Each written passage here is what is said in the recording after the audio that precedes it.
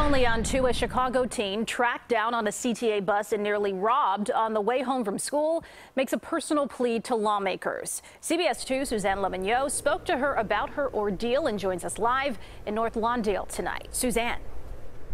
Erica, that teen told us she wants to see more safe passage workers on the route where she ends at the bus stop when she's on her way home from school. She also says that she wants to see that especially in the winter months because it gets dark as it is right now. She wants resources for the teens in the form of programs and jobs because she says they need that in the place here on the west side, the place that they call home.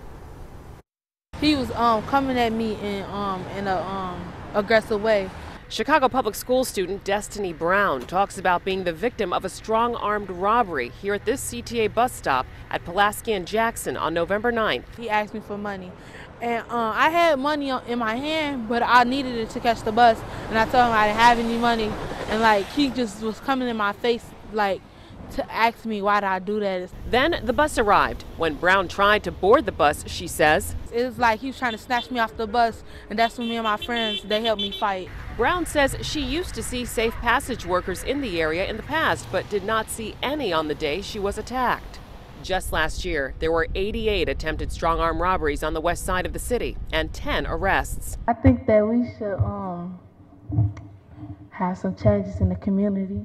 The high school sophomore shared her story at an event on the west side to honor Dr. Martin Luther King Jr. and to raise awareness about crime in her community.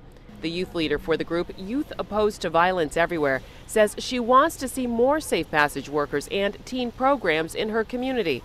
The 16-year-old reached out to State Senator Patricia Van Pelt with the hope of creating change. She's demanding now that more funds come into the community, and I'm so happy to hear her say that. We have people who have gone through something. Then that's a compelling reason, a compelling story to bring back to the State House.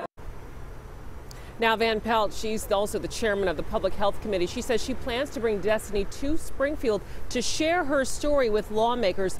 Meantime, we reached out to CPS. We got a statement just moments ago, and they say that this incident happened in a safe passage zone where workers had already gone for the day. They say they are deeply concerned that this happened to a student, and they say they're going to be working with her to support her after she encountered this situation.